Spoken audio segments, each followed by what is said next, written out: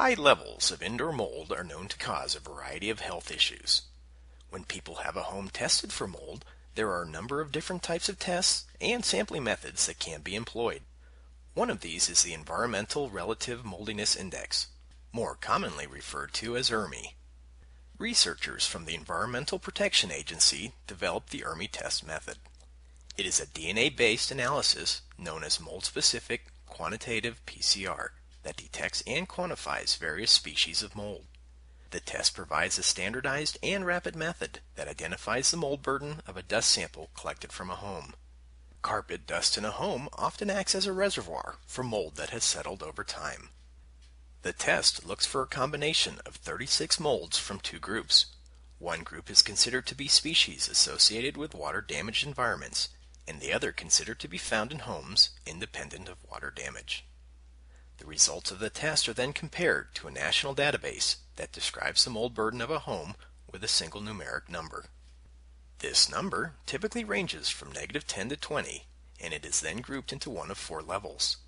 The lowest level, ERMI Level 1, represents the least mold burden, and thus the home is less likely to have a mold problem. Each subsequent level indicates a higher mold burden from the sample taken in the home. Level 4 represents the highest level and indicates the greatest likelihood for having a mold problem. This technology has been licensed by firms that provide this test commercially. As with all test methods, they each have their pros and cons. There are many factors involved with a typical mold investigation in a home, but the ERMI test can be a useful tool for evaluating the potential risk of indoor mold growth. These are just a few things to know about mold testing and the ERMI test. To learn more about this or other microbial, indoor air quality, health and safety, occupational, or environmental issues, please visit the websites shown on the screen.